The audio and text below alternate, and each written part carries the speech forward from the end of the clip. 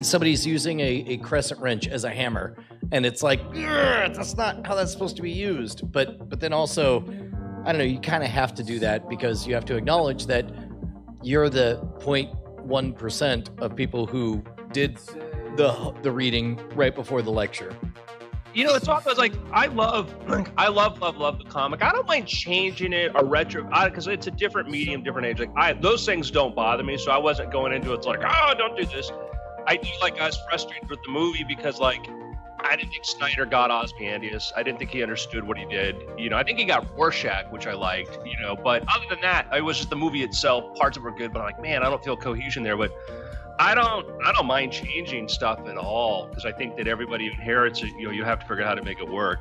Well, but I think if I'm reading Justin right, he had frustration of okay, you're just saying that line because that's a line from the book. You're not saying it remotely. Not only a line from the book, but also a pivotal, cementing, etched in marble line from the book as a throwaway thing to just kind of get heat on people. And it was, I don't know. I mean, I'm with you because I've definitely experienced those things where I was offended at how, and to be honest, that's a big complaint about a lot of my Star Wars beef with, say, Rogue One, where it's like, okay, look, I get it. You have to wedge in all of these winks and nods, but the truth is, I can't expect everybody to be as familiar with the backstory in the expanded universe canon or whatever as me. And so for every 10 of these grossly clumsy winks and nods that I'm seeing, maybe one will sound vaguely familiar to somebody and give it a warm glow. And I think that's the frustration with that. I would argue that those winks and nods are part of the reason why they suffer so much is because, Empire is a very different movie than Star Wars, and that's part of the strength as you go from Star Wars to Empire, and you're the characters come closer together in their own way, and the story is so different. And then the familiarity that they've tried to do with the new ones is sort of frustrating because you're like, yeah, we saw this, or I don't know. And then the remember this. Like, yeah, I still feel like I'm in the same room. Yeah. I will, in general, say I cannot imagine adapting something like Watchmen in that it is obviously inherently a story about politics, and however you want to take that from the background to the foreground is up to you. But Alan Moore is crazy. It's a crazy person's view of it that resonates, and I don't know if you can take him literally. I don't know, because he's going back. I've immersed myself into the online conversation about this, and you go back and you look at his commentary on some of the characters, and he's like, who Alan Moore thinks is the heroes and villains of this story can be radically different than the people that think are the heroes and villains in this story. Because Alan Moore's crazy. And that's why his unique way of thinking is kind of unmatched. And it's hard to then say cool. All right, well, these are the things that I identify with. We'll take a photo. I don't know. There it goes. I'm already breaking my promise not to talk about this publicly. Whoops. Yeah. Told you guys. Told you we were going live. Y'all said it. Y'all chose it. I couldn't. Bryce, you did everything. You put up the sign. There's a big blinking light, and there was just, I just couldn't help it. Just couldn't help myself. Just had to get on out there. That's fine. Firing off hot takes. We'll get started with Weird Things here in just a moment. Hello, everybody. Here for the Weird Things podcast. It's Monday. It's Monday. Yeah. Back at the podcast factory for another week. That's all right. We're doing it, folks. I only half mentioned this in a tweet over the week. I explained it more on stream, but only a few people watched that. I got into a car crash. Oh, jeez. Did you survive? It turns out I did. Shooting it? I got rear-ended on a green Arrow, and then the guy ran. It was a hit and run. What? That's right. Which, as best I understand, that equals person of questionable immigration status, possibly likely uninsured. So I caught his license plate when he left, and the cops ran it, and they said that for the plate that I gave them, which I am pretty sure that I remembered right in the moment because I saw him leave, and so I wrote it down on my phone. They said the policy was expired, or it was an expired plates. Policy. No policy. Oh, they pulled up a policy, but the insurance policy was expired. So got it. Depending on better than them saying that car hasn't been seen on the road since 1957. Your own little spooky Halloween tale. Woo. And so depending on if that is the case or not, depends on what insurance coverage kicks in. But hopefully it shouldn't be too bad. I got a nice new 2019 car, and it's an SUV too. So it's like it rides really nice, and it's big. It's So what about are they gonna anything more about the person who did it? Are they how their status? I haven't heard yet. The insurance adjuster asked me to go and get the police report. And it wasn't available that day when I got home and was thinking about it, so I'll check today.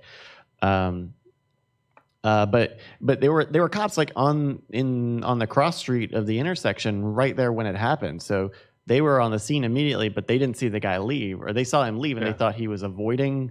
He was just avoiding like the stoppage. So I hope they catch this person. That's good that they saw that though, because because rather than you having just reporting a random plate, the fact that the cops can say that we saw that vehicle leaving the scene is good. Yeah, and the fact that it was all damage to my car. I actually tapped the guy in front of me. The fact that all the damage was on the rear end is making it pretty easy for the insurance, since they're pretty quickly. Yeah, I got hit and run. It was a guy who stopped and then he left, and it turned out that he had suspended license, all this other stuff. He just and it was a frustrating experience where the prosecutor eventually says, "Oh, he offered to pay. Are you happy? Would you be willing to drop it if he paid for your charge?" I'm like, who are you working for? I'm like, he offered to pay me like cash on the scene to not report it. I'm like, and I said no, because I knew that was somebody who's got illegal, has been doing illegal things, and now you want to just, it was just frustrating. Anyway, so that was my Friday. So who's feeling weird? Crash things. I'm feeling good to go. You guys good to go? I got the thing that you sent me, Andrew, and it is hidden away. Cool. Yeah. Anything else? Well, good? Yep. Yeah. All right. Then, Andrew, why don't you take us away in 3, 2. Hello and welcome to the Weird Things Podcast. I'm Andrew Main, joined by Justin Robert Young. Hello.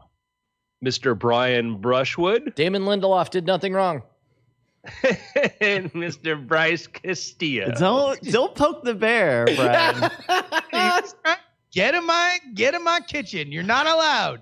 No kitchen. That's the embroidered sign I'm putting up.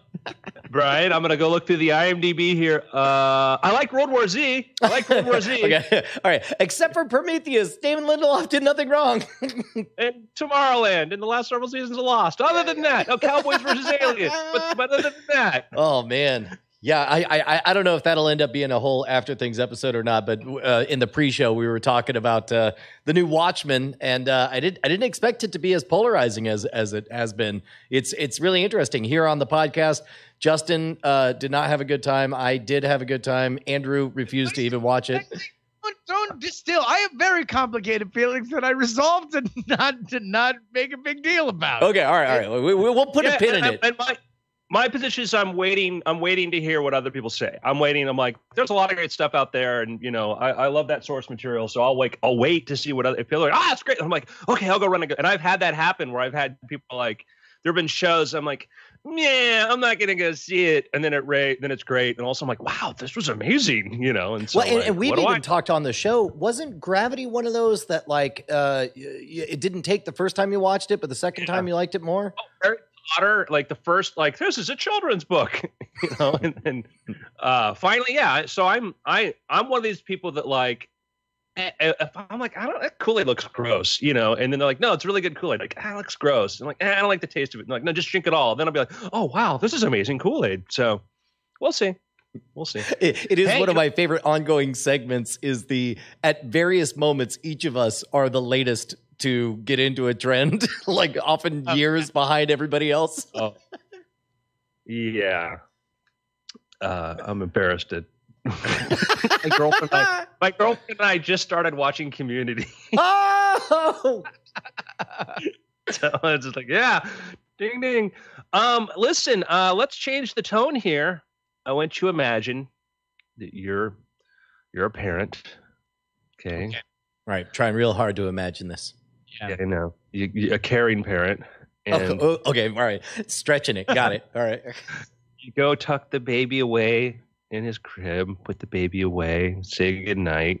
Now you feel good because you've got a baby camera on there to watch your child. That's what we call them, baby cameras. Yes. Yep. You shut the door, close, walk down the hall. You sit down and maybe make yourself a cup of cocoa or whatever like this. And it's maybe a little bit, creepy night, a little bit of a wind, and the house is dark and you're alone. Nobody else is home, just you and the baby.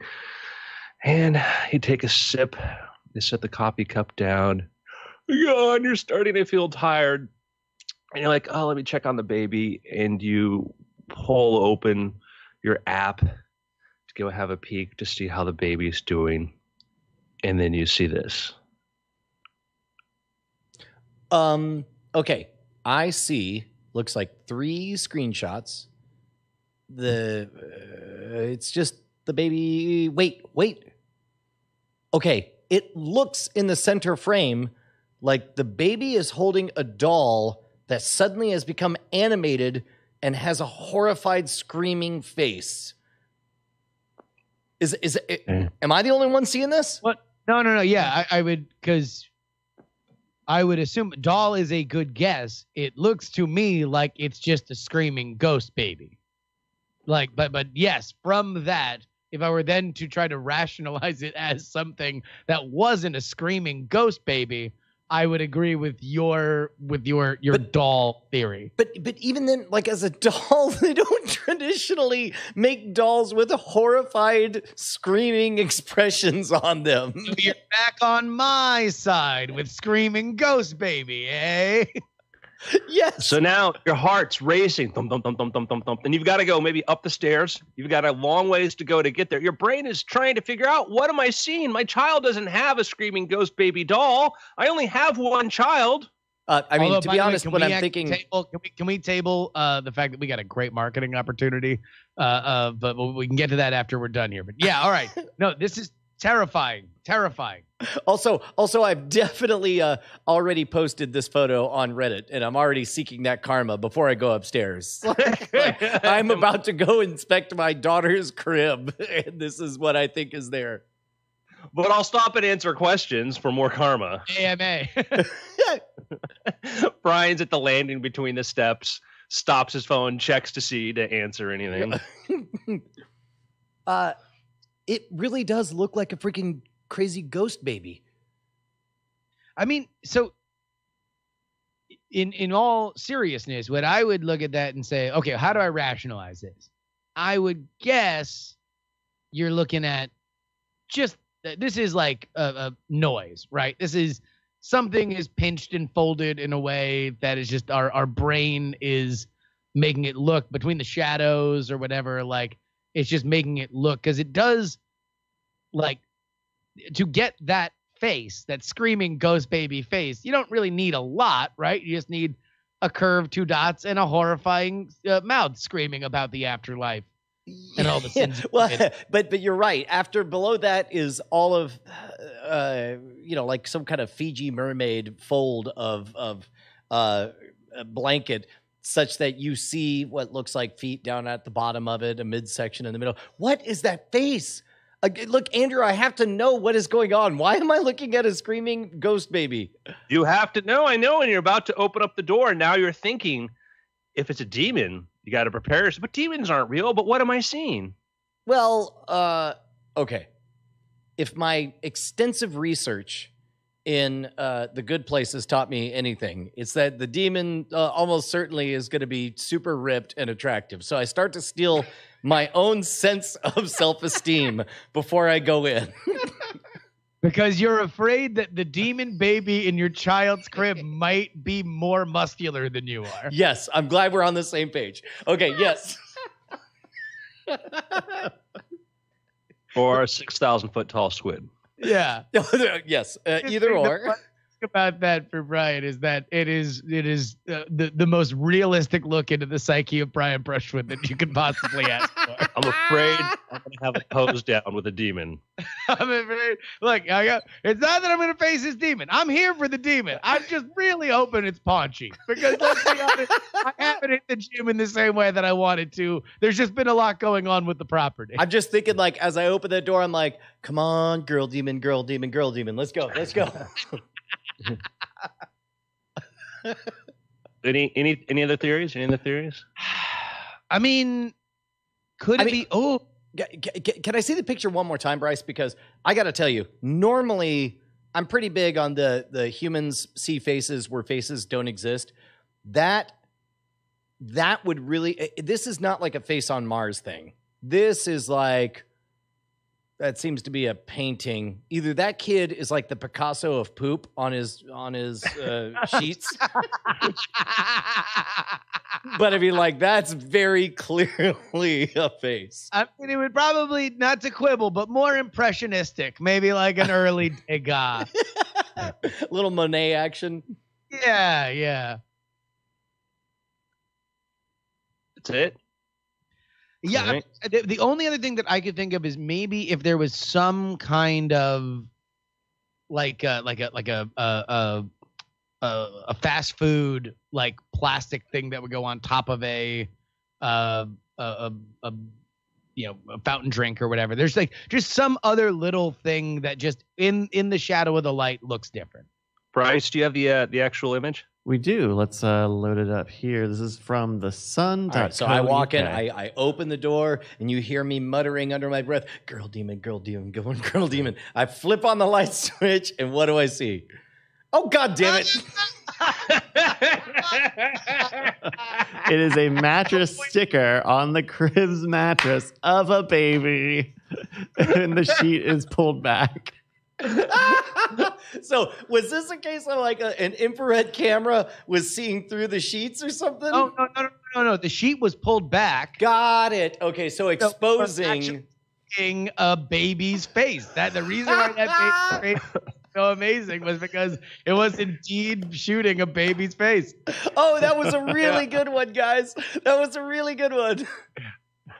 I saw that photo and I'm like, I've got no idea what this is, and I'm waiting to just scroll down the article. I'm like, because they mentioned like her, because the headlines are upset at her husband. So in my mind is like, oh, did he play a prank? And then I saw that, I'm like, oh, that's so good. I never would have thought that. That is just so good. And also, it's like this is one of those great stories because it is a confluence of like high definition cameras and whatever that like night vision technology is that makes it, because it's not like traditional green or whatever. It looks like this very ethereal blue and it's so funny now when you look at it, you realize it does look like you're seeing it through the sheets. I think there might be some of that. It looks like the sheets are no, because you can see what it looks like is that the baby is like tucked into this bunch of sheets, right? Oh, I see. What I was reading is sheets. I now see is the folds, the creases in the actual mattress. So it was pulled off the corner. The baby had pulled the sheets off the corner, and that's what made it look like this baby face had been tucked in. But it's like it's just realistic enough to look like a ghost baby had vaporized next to your child, when in reality Just that picture. It looks like, for the audio listeners, almost like a Shroud of Turin baby on there. So picture that image just baked into the mattress on the camera. That's so good. That's so good. It also plays to, because you're right, Justin, there is sort of a technology aspect to it. The fact that it's the better cameras or whatever. But at the core of it, like so many other of these stories, it really relies on an information inefficiency. Maybe one of the parents who installed the mattress didn't tell the other, hey, by the way, this mattress has a picture of a baby with a creepy face on it. So what would have been obvious to one parent was horrific and strange to another one. And that's got to be, and this is where we rely on your expertise as an actual parent here, Brian. But I would imagine that there's always some level of low-grade terror with kids, right? Where there's a billion different spikes of adrenaline of like, oh, they're doing something they're not supposed to. They've been quiet for too long, yada, yada, yada. A billion of those, right? Yep. But rare are the sustained second level, like, oh, wait, no, now not only do I not know whether or not they're in danger, now there's like this, even if it is just like an information inefficiency or something creepy that now just sustains it into this perpetual motion machine of insanity. It is funny how much changes once you're on the other side of parenthood. I remember hearing an urban legend. Let's take it for granted that this totally happened and exactly as I heard it. But when I was in college, you start to have those deep philosophical ideas of what happens after we die and reincarnation, is that real or whatever. And then somebody shares a story with like, oh, my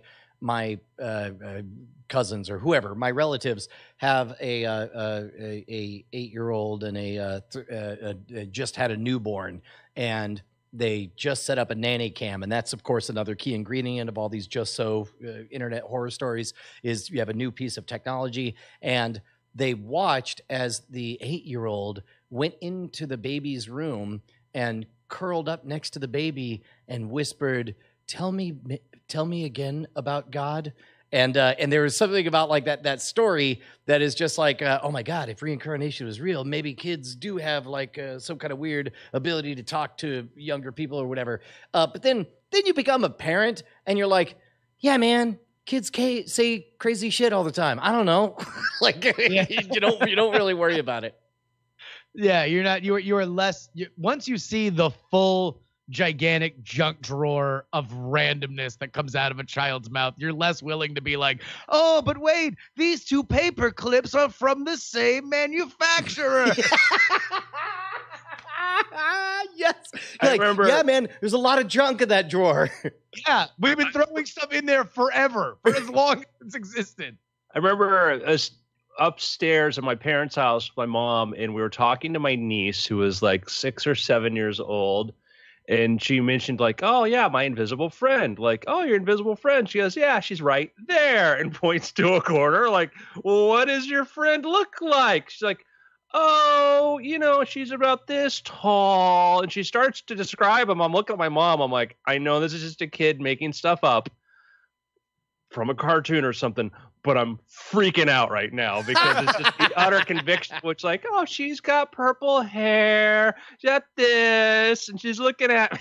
Well, like, and then they drop those weird sideways details that mean nothing to a kid. They're just throwing paint at the wall, or they're Jackson Pollocking all over. But then they're like, sometimes there's fangs, and sometimes she whispers to me secrets, and it's like just through the context of being an adult, all of that rings different. Why? I was like, I'm asking her details. She's like, pink hair, purple. And I'm like, and what's her name? She goes, Pinky Doo. I'm like, I think that's a cartoon, And I think she's just describing the last cartoon, which she was. Did I ever tell you guys the story of the giant vermin rodent that was in our chimney? Did we talk about this? No. So this is back, 10, 11 years ago. We had a smaller place. We didn't need much because we only had the one kid, and then we had a second one, and eventually we bought the much bigger place. But there was something clearly living up in the chimney because we would hear like ga-dong, ga-dong, ga-dong, dong, dong from time to time. And there came this moment that it was just going nuts, and it was like I forget what the in the moment impetus was, but there came this moment that I was like, I'm gonna open this freaking flu, and we're just gonna have it out, me and whatever this thing is, because I want to be able to start fires in there. And so we hear the guitar, and it's like, I don't know. I'm picturing, I don't know, maybe a raccoon. That seems fairly obvious. Dick Van Dyke. Squirrel would be weird. Yeah, no, and Ashen Dick Van Dyke falls down and starts serenading you in a bad English accent. But we finally, we get to the point where we all know that this is a charged moment and we're going to do this for reals. So I have one hand on the flu. I have I don't know, some kind of cudgel in my hand. Bonnie's got a broom or whatever. And then I just swoop open the flu and then back away, and then I sort of jiggle the flu left, right, and then arms up, and all of a sudden I hear as loud as it has ever been. Like this thing is coming down, and we're about to have a showdown. And it was a lizard about about 4 inches long, and it just landed comically on the top of the fake ceramic log in the fireplace and just stared directly at us with the most embarrassed look. I didn't know lizards could do embarrassment, but it was just like, spoke in a British accent. I'm going to save you insurance. It might as well have been. So we told this story to Penny, who was 2 or 3. She started talking pretty young.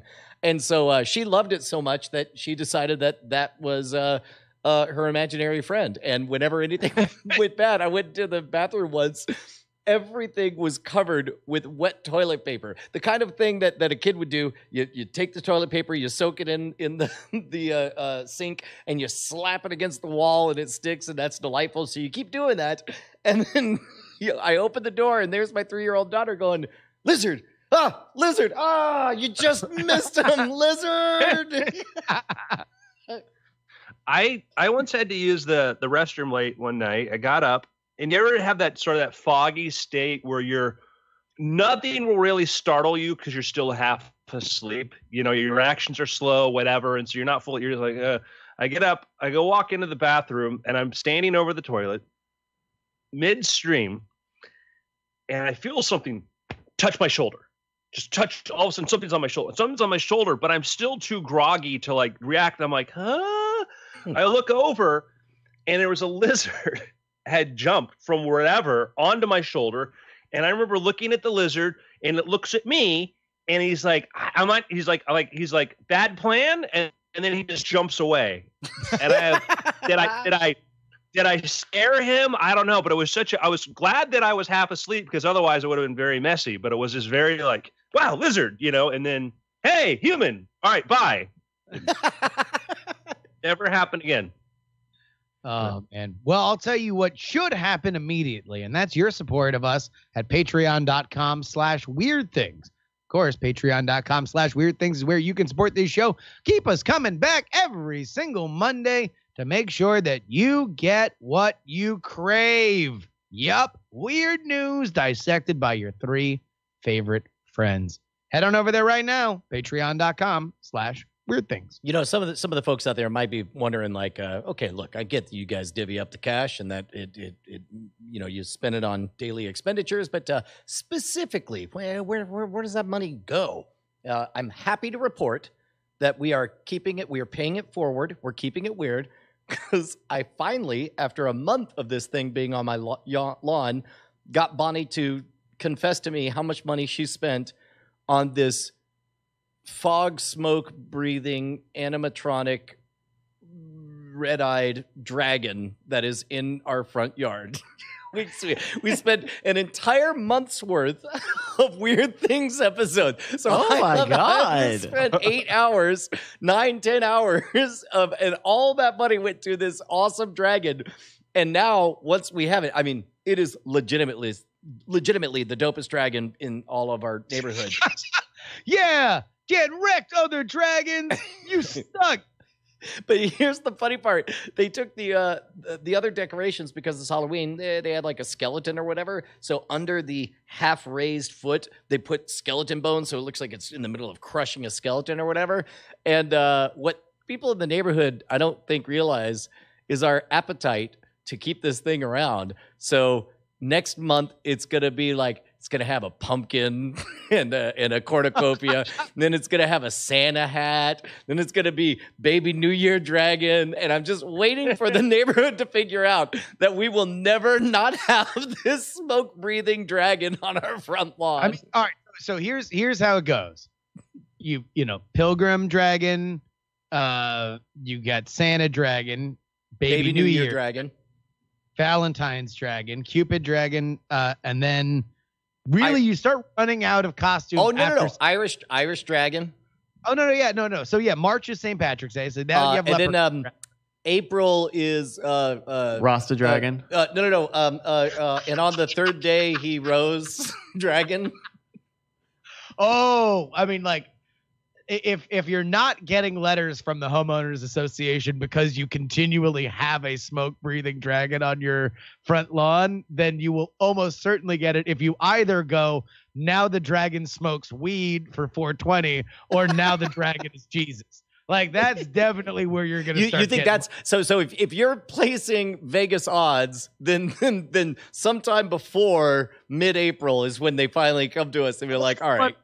But then the other side is that you can go, like, if they're like, just get this Jesus dragon off the lawn, like, that's disrespectful. Be like, all right, 420 dragon, like, or the opposite one. Oh, actually, that would be great with the smoke machine. He's just wait till 4th of July, and then you make it the patriotic dragon. Like, oh, you want me to take down my patriotic dragon who's welcoming home the troops? Yeah, exactly. Oh, this dragon doesn't kneel. Oh, dude. Okay, now I'm going to say that the Homeowners Association has a good position up until the end of April. Because in April, they're like, all right, what are you going to do? And then they go to take it down, and it's May. And what do we have? It says, honor our veterans. And then what are you going to take down? The honor our veterans dragon, where he's very respectfully kneeling? Big yellow ribbon around the dragon. This thing's going to be around forever.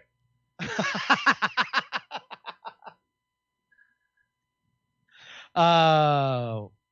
So I was trying to remember, was it the Green Dragon Tavern? Was that where they did like some planning of the American Revolution?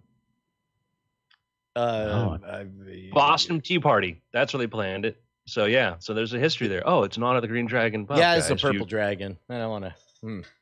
You're colorblind, Brian. How dare they pick upon you for that?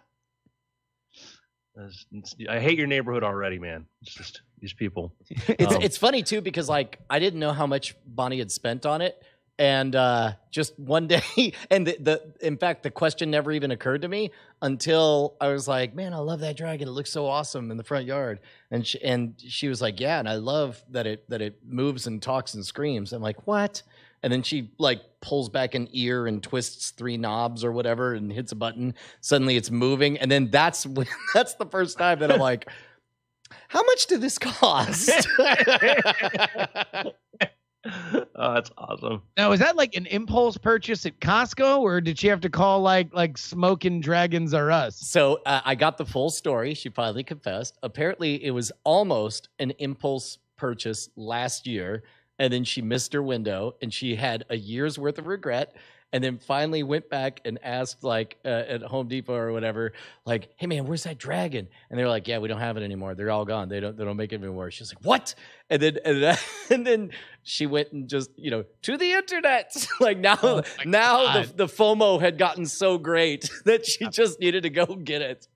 You past the Rubicon of like, now you're looking up like, collector resellers of I'm looking for a cherry 2012 smoking dragon with skeleton.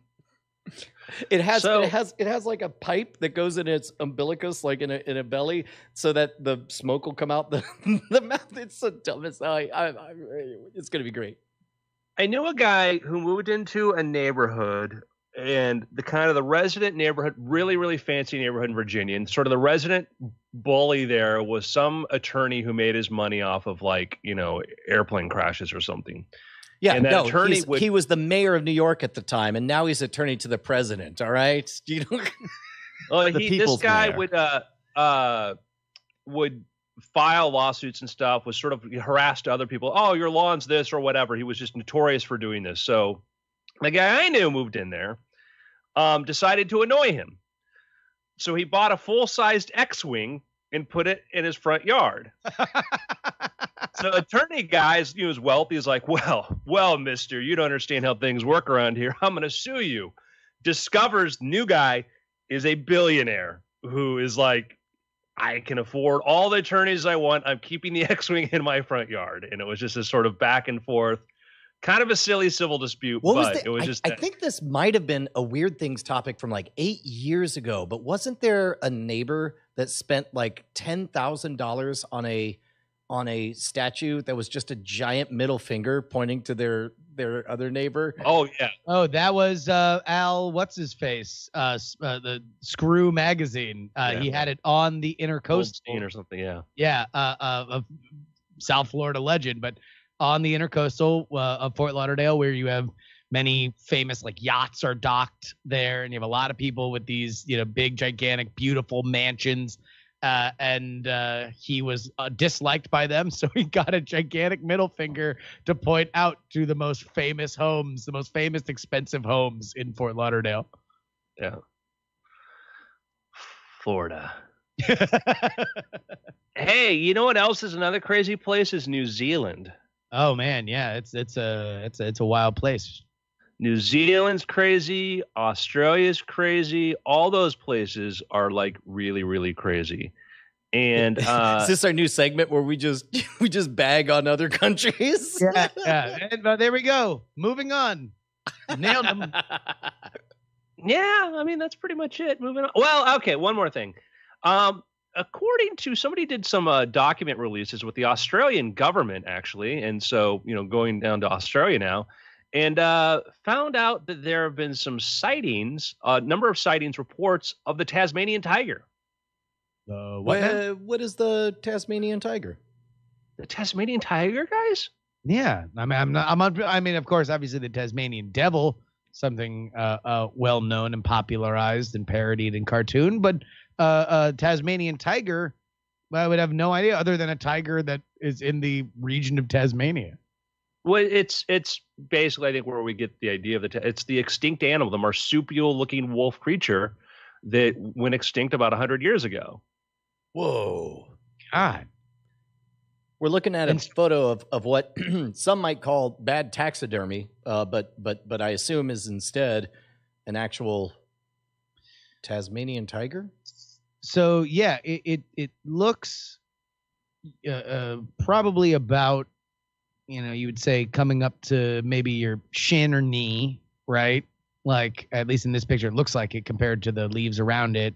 Sharp teeth, beady, if slightly slanted eyes, and short ears. Like, it definitely looks horrifying. Look, it's not for me to solve these mysteries and declare that I now know what's up, but I believe I'm the only one on this panel who has seen Sneakers as soon as he gets back from the groomers. I just want to put that out there for anybody who's familiar with my little rat dog. I mean, that looks like Sneakers. That looks like Sneakers when he hasn't seen me in a few days and he doesn't like me. So all right. So this thing has been extinct since 1936. Mm-hmm.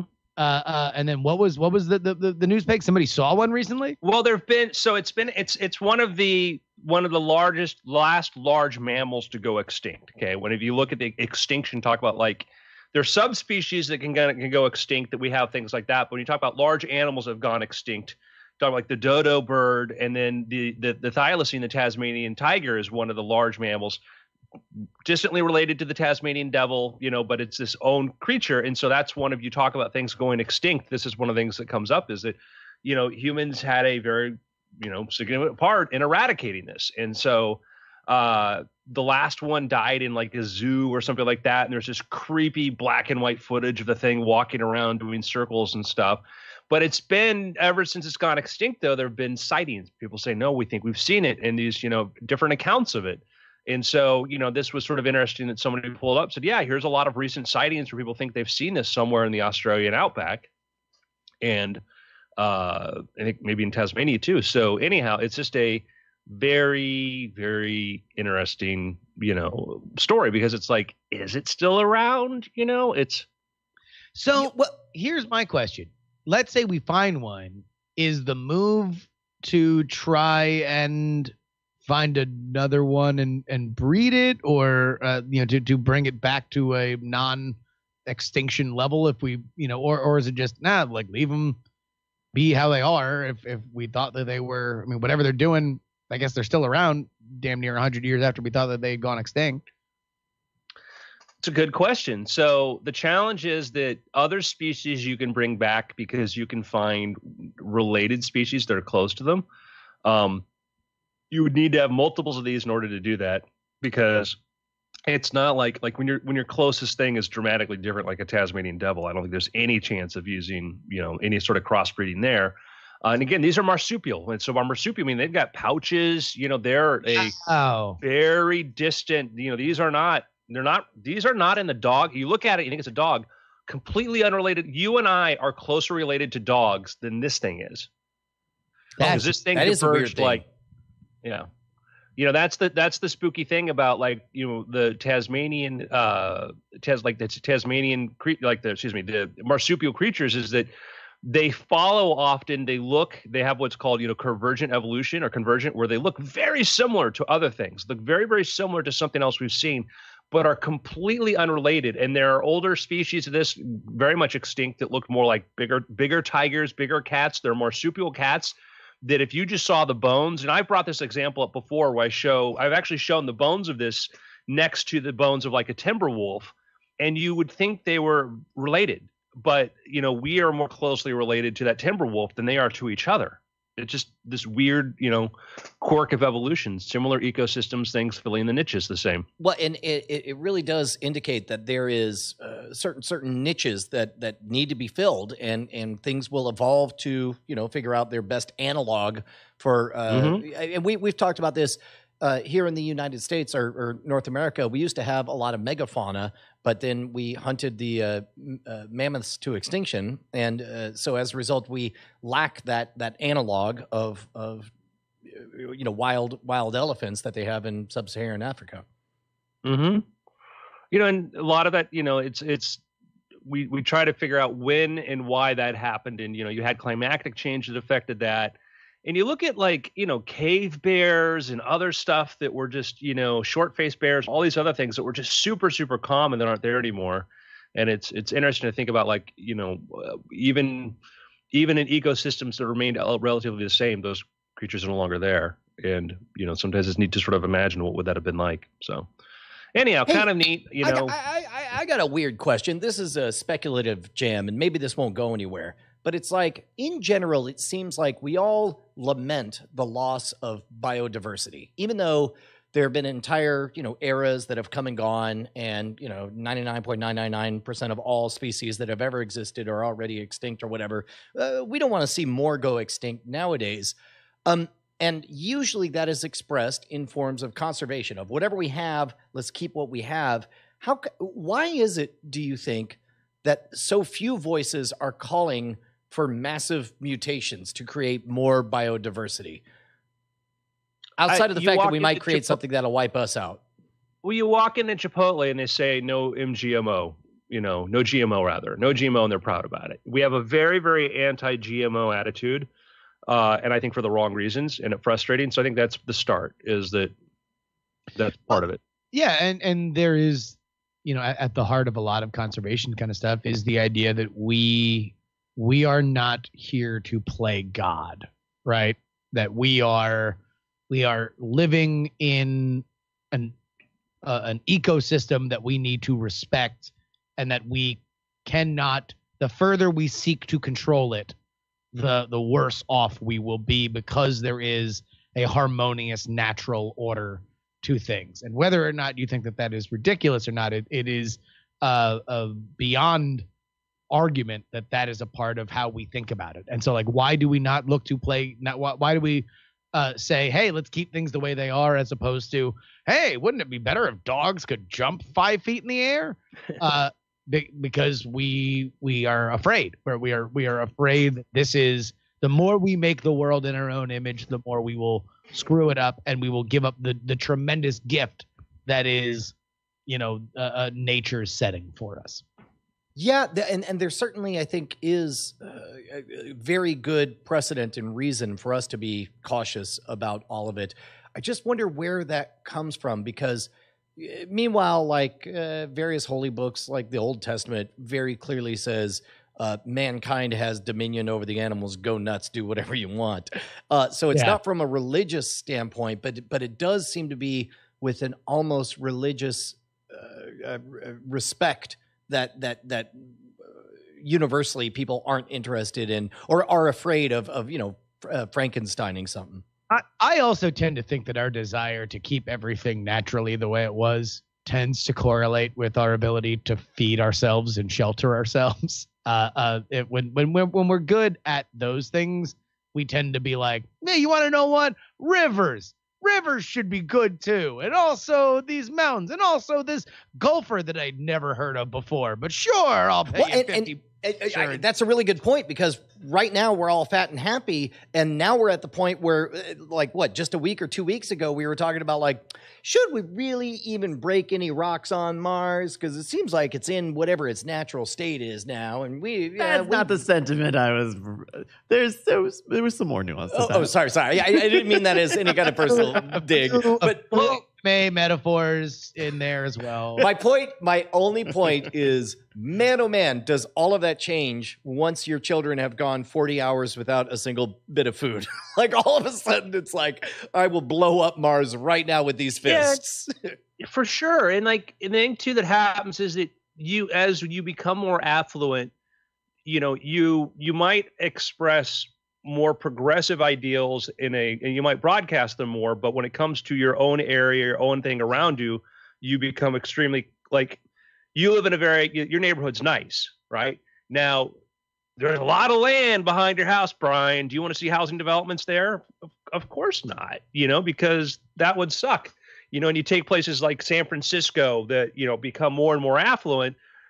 They don't want to change. They don't want to build new houses. They don't want to do this. They don't want to change the thing they think they like. And I think that comes to, like, I don't want to change these carrots. These carrots are great. I don't want to change these other things. They're working fine for me. And so when things are working for you, you really are resistant to change. Yeah. And also, like there certainly have been, I think, part of the reason why we have a conservation mindset ecologically is because we did see good things come out of Clean Water Acts and stuff like that. In fact, I still remember to this day, it was a conversation I had with Andrew at an Outback Steakhouse one day where I was watching Mad Men. In Mad Men, there was no moment of like, it's the 60s that ever really freaked me out until one scene. None of the social attitudes or the smoking indoors, but they went to go on a picnic, and then they literally were just done with the picnic, and they just flipped the blanket, threw all the crap that was on the blanket just in the grass, and left. Oh my God. That is so offensive just to even hear it described. I was like, what the, like, all right, a little on the nose. And then I was talking to Andrew, and Andrew's like, actually, no, like really, there was like an element of like public litter laws that became more of a thing, and a beautified. Yes, this is the scene. They just flipped the blanket and they just hit the road. It almost looks like a gif of like someone messing up, like you would see nowadays. Like, oh, she forgot to clear the blanket before she upturned it. No, she's just piecing the heck out. And there was a drastic change in our particular national parks and stuff, and with the conservation laws and litter laws, because these things started to accumulate. They started to do this, and partially because, when you moved from paper-based stuff to plastics and aluminum stuff like this, these things in 3 rain showers don't go away. And also the cost of human labor was that, we stopped having as many people, attendants in places to pick other people's garbage up. And we're like, wow, we gotta, even the fake Indian was crying. So, we gotta do something about this. That was a commercial, guys, by the way, with like the guy who was. Yeah, no. Actually, also, to be fair, Andrew truly believes there never was Indians. He thinks it's a hoax. We've never talked about it here. Oh, Andrew does not believe that. Just looking for spice, man. Yeah, no, there was this famous. So I don't know if some of our younger listeners may not know, but there was this famous commercial about this Indian. You see this like Indian who's watching people litter, and apparently he turned out to be like an Italian American actor who'd play Native Americans, which is like kind of another travesty. Single tear rolling down the Indian's cheek. Yeah, I want to make sure I'm absolutely right about that and not disparage somebody who may have been an actual Native American actor. Yeah, Iron Eyes Cody. Yeah, he is. Yeah, he's Sicilian. So, as we ease our way into picks, it brings up an interesting thought, and I do not mean to start a thing or whatever, but I was reading the Madness of Crowds recently, and they talk about just the different social groups that seem to form, and which social groups have beef with other social groups. I think we talked a little bit about this on the show. I didn't know that apparently there's a rift between hardcore feminists and trans people, and at the core of it, and this is overly reductionist for me to say, but it's like feminists basically boils down to, man, we've been spending centuries trying to, not become a cartoon of a pinup doll and to be accepted whatever shape we're in and not be objectified. And now, again, not my words, but a reductionist version of their argument. Now a bunch of dudes are coming in and explaining to us how to be women. Like, I didn't know about those riffs, but in all of that, he, oh, doggone it. I had a reason I was teeing this up. And what were we talking about just before this? Oh, Jesus, Brian. No. Hold on. I'm going to land this. We were talking about litter? An Indian? The crying Indian? God damn. Oh, yes. Okay, this is, okay, good. I am going to land this. In a world where, biologically speaking, there is some level of difference between males and females down to a genetic level in most cases. But there is not that big a difference between people of various races. And so the question brought up is, why are we so allergic? Why do we instantly reject the idea? Who was it, the president of the NAACP that says, I identify as Dolezal. I think it was a local NAACP. Yeah, not even president, just right. But that was universal. That nobody had any tolerance for that idea that you could identify as a race other than the race you were born. But we do have an appetite for being kind to somebody who identifies as a different gender than what they're born. I found that fascinating because one of them, by the numbers, seems like it should be less of a hurdle to jump than the other. I'm going to guess that nobody wants to chime in and have a hot take on it, but it was an interesting question that this book brought up. I will only say this and get myself into trouble here. When we talk about genetic differences, often we say that there's more similarities. The problem is that in certain things, yes, but the small areas where there are a lot of differences, like we'll say the in-group differences are greater than the difference between that group and another group.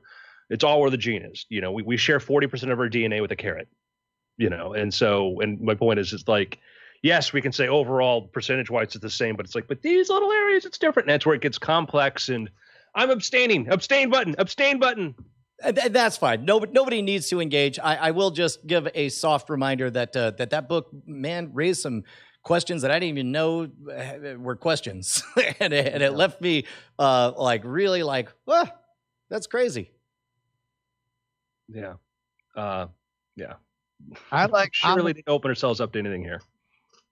I read Watchmen, the book, over the weekend. Man, do I love Watchmen. The book. Oh, a classic. I remember reading it when I was younger. Loved it. Reread it a bunch of times. Each time I discovered new nuances.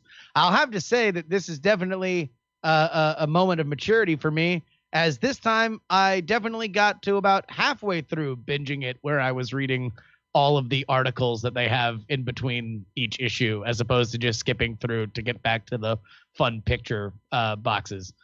Man, you ain't never read Watchmen, the book, then go ahead and read Watchmen, the book. Check it out.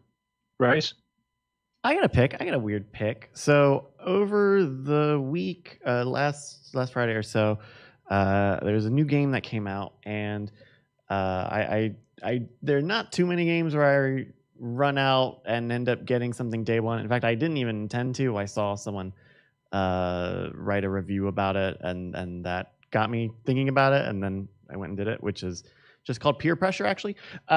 It's I've been trying to stay active, stay fit a little bit, use the gym in my apartment, go walking a little more, and they got this new game out for the Nintendo Switch, Ring Fit Adventure. And so it comes with this resistance ring that you plug one of the controllers into. And so you squeeze it and you can stretch it and move it about. And you also strap another controller to your thigh. And so it's an RPG where to do attacks, you do exercises. So you can do like a squats attack and you do like 20 reps of squats. Or you do knee to chest. So you sit the controller down and you get on your back and you do the actual move. It's really well polished. It's by Nintendo, so it has a lot of polish. There's even a little bit of a story where you're trying to save the world from this really buff dragon. Is it located in my neighborhood? No, maybe he's wearing a singlet. Oh, you can put a singlet on your dragon. Exercise. A dragon on a yoga ball. And but along the way it'll keep track of how much you run in place or jog in place. Even the sensor on the on one of the Switch controllers, you can actually put your thumb over it and it'll take your heart rate. So when you finish up an exercise, it'll you sit it there and it says, oh, you did this. I think it's really interesting, and I'm on day 3 of finding time to do it.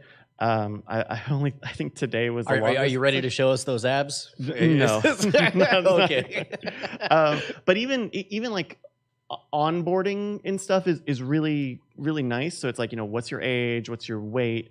And it doesn't do the thing that Wii Fit. Did you ever try the Wii Fit? No. Wii Fit, it would like take your height and weight, and it would like very like on the screen, it would like give you the sliding scale of where your BMI was. Mm-hmm. And so if you were like maybe overweight or further, it would be this weird like kind of like, look at you. This is how you look.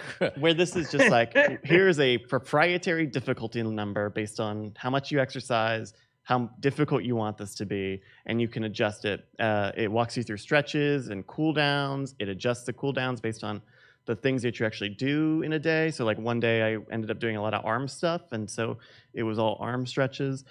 It's a really neat thing. I think not a lot of people will be into it just fundamentally because it's like a sports fitness thing, but I'm certainly getting 20 more minutes of exercise a day than I normally do. As we get generation after generation of these kind of games, I'm actually really dialed in less on the technological.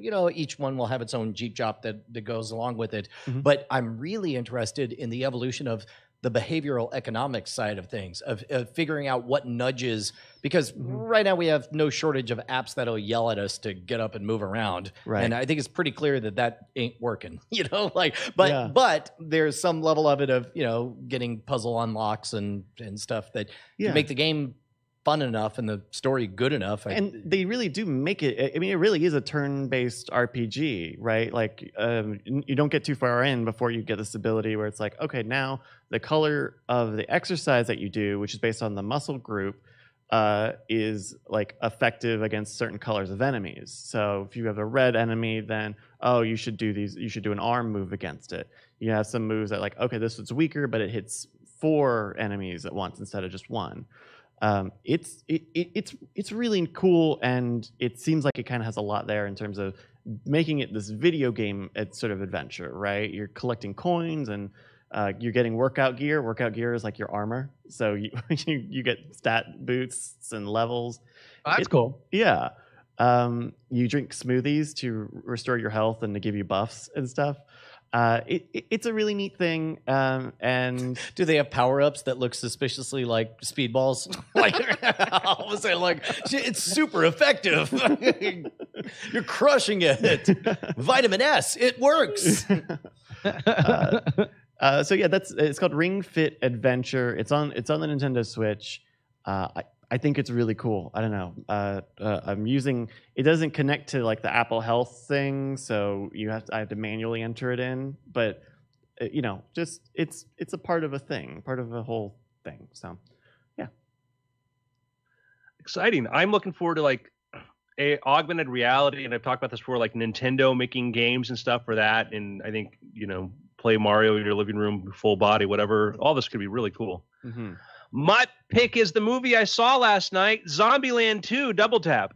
Really? It looked fun. I mean, it looked like it knew exactly what it was trying to be from the trailer. And it was. It was just a delightful, fun movie. It's neat to see, particularly with Harrelson, Stone, and Eisenberg, where as actors, they've been at it for, so long now that watching them now, like over 10 years later, take on these roles and play them again, and as even greater actors they were before, and just a fun movie. Really enjoyed it. So that was my pick, is Zombieland 2. It is kind of amazing that cast, obviously insane, and now even more impressive than it was when the first movie came out. But such a property that I think, when it came out, you're like, oh wow, they're definitely going to do another sequel, and it's going to be a thing. And it's odd that it took such a circuitous route to a sequel. Yeah, I have no idea what went on behind the scenes or what happened there, but I'm glad they did, and it's fun. It's a delight, and it's kind of neat to sort of pick up years later. And also, kind of the conceit too is that when that first movie came out, the world was different than the one everybody's using flip phones and stuff like that. And so it's kind of funny that they have to sort of go with that idea that this is a world where, our last president, was in the middle, this happened in the middle, like Obama's administration, that there was no smartphone culture or apps or stuff like this. And so they're nostalgic for a world that, isn't like our own, which is kind of neat in a subtle way, but, so dig it. That's my pick. That's cool. Too. It's been weird. Yeah, it has. Yeah. Right. Here we go. Man, I was walking down the street the other day. Someone said, it ain't that weird. And I said, psh, MRFer, you're not a patron. Better get the hell out of here. Right. That is. Stop it with your noise. It's too loud. Stop it with your word talking. Yeah. Your wrong words. Hey, I rewatched Inception with the kiddos. It's a good movie. Yeah. That might be, I mean, your mileage may vary on his best movie, but I think it's Nolan's most impressive to me, considering like that premise is insane. Like the action set pieces that are set up and the characters that are drawn within it are fantastic. Like of like what he set out to do divided by execution. I think it might be his best movie. Well, and watching it again with a production eye, it really does have everything. Gigantic, insane set pieces, the ability to leap from set piece to set piece, and all you have to say is because dreams. The fact that it's such an intimate subject matter that it resonates with everyone. Your full 4-quadrant experience. It's about the only way to pull off the heist is to have somebody have an emotional epiphany, and then meanwhile our hero has an emotional epiphany. I mean, it's literally got everything, and on paper that seems like that would be a cluster foobar, but it really works. And if your name is Dan Harmon, then I understand you have some beefs with it, but I don't think anybody can deny that it is an extraordinary storytelling accomplishment. Oh yeah. I don't know if that necessarily holds up. I mean, obviously, like Dan Harmon gets upset about a lot of things because he's got a lot of opinions and he's really good at writing, and so that's his thing. But for me, man, I loved it. I continually bow at, especially when you look at something like Interstellar, where you're like, well, look, that's a big complicated premise that does not quite stick the landing in the same way. And I will agree with that. But as the way I think of Interstellar is, let's see, Inception is a whole symphony. Interstellar is one note, and it happens to be the exact note that reverberates with me, a dad that has to leave a daughter for business trips a lot. Oh yeah. I guess I just mean in terms of like coherence by the end. Ask somebody to explain what happened in Interstellar, and you're going to get a lot of many different varied responses. Where it's like, what happened in Inception? Oh, they went into the dreams and they went into different versions of the dreams, and then at the end, we don't know whether or not he's in a dream from the very beginning. And it's I would say I love Dan Harmon, but literally last night we had a conversation about his circular theory. I'm like, well, let me tell you the movie he uses as examples, and let's talk about all these great moments that don't fit into there. And that's the problem, is that's this overly simplistic sort of thing that people keep trying to follow these formulas, and they end up with not good movies because, it's like, the Star Wars story is about Luke. Like, well, it's more complicated than that. And also when you talk about it, it just, I love Dan Harmon, and when I'll hear him say things like, for me, that doesn't register as true. Like we talk about, Back to the Future. Oh, Marty doesn't have an arc. No, Marty has an arc, but he is so naturally such a great storyteller. Dan Harmon is, that I think that he doesn't understand instinctually some of the things he gets about timing and stuff. And I've heard his analysis on stuff. I'm like, well, now apply this to Empire, or now apply this other movie, and it doesn't fit. And, the return to safety, like that doesn't happen in Star Wars. Luke never goes back. There's these, so I don't know. Mileage may vary with his analysis. Yeah, I think, it's. Also, I don't know if we've talked about this on Inception. It was fun to be able to share with the kids, because you get to that end moment, the top is going to topple or not or whatever, and then watch my 11-year-old go like, what? They don't even. And then the story, they explicitly state within the movie logic that it is definitely reality at the end. There is no ambiguity of that. For those who haven't heard the story before, it's costume or whatever. What's that? With the kids, the wardrobe of. No. It's even more clever than that. It's really satisfying. So the story, as I heard it, was the original ending was going to be that you actually saw the top topple, but they decided, oh wait, it's really kind of fun to leave that ambiguous. But early on, and this is something I think this is only the second or third time I'd seen the movie, he very clearly holds up the top and says, this was my wife's totem, which of course asks the question, what was his? Turns out his is his wedding ring, and it is 100% on his finger during reality and 100% not when in the dreams. And so at the end, the ring is on his finger, so there is no ambiguity. And I thought that was so cool to give a definitive answer and to to not hit anyone over the head with it. Yeah. I guess I had never really, I'd never really had too much of a problem with that ending, just because it seemed to me that, like, at the point, even in that last shot, the top like wobbles in that way that it only wobbles before it falls down, and then it cuts, and it's like, oh, okay, I kind of feel like that was like the last frame that they could have where it look like that. And so that's where they cut it. And it's like, I don't know.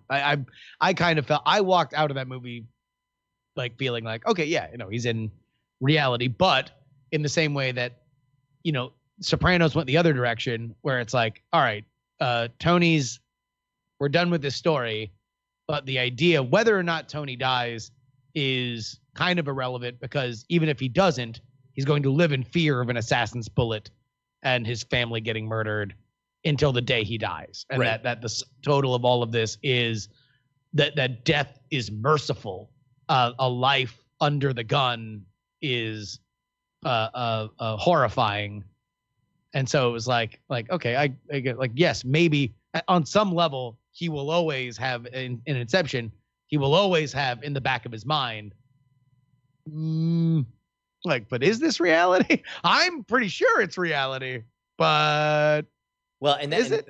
Last thing before we move on, but man, I love the fact that they put so many of those bizarre dream logic moments in reality. Like when he's actually in, what was it, Morocco or whatever, Mumbai, and he's like, who builds two buildings that come to a point that a human can barely squeeze through? And it's like, that's just enough to sort of trigger the, you're doing like a thing. And then I love that they're like, no, we're not doing that thing. But I dug that you questioned that. I love that movie, partially too because, like, I remember when Nolan was talking about it and he's explaining the concept, and you're like, this sounds kind of and he's like, don't worry, you'll get it. And you watch it and you're like, I get it. And I love that movie. It's one of my favorite. If you ask me, list of my favorite movies of all time. It's also up there. Like just a by the numbers heist movie. All of your favorite heist tropes in there. The collection of the team, the sketching out of the trap, the need to improvise at the last minute. It's great. I've never seen Inception. Really? Yeah. Worth checking out. Dude. Love it. Yeah. I would love to hear your reaction to Inception. All right. Yeah, I'll check it out sometime. Well, here, I'll go to the bathroom. What are we doing for after things? I sent Andrew a few letters that we've got. We don't have to do all of them at once, but we did get some good ones. I also got an email. I apologize if the person is watching. We actually got an email. Do you remember the generated.photos website? Yeah. Apparently one of the guys there maybe Googled it or had some sort of search alert and was he sent us a little email, not a letter for the show, but he got in contact with me. Oh, I would love to talk to those folks. Yeah. Anyway, please go take a break.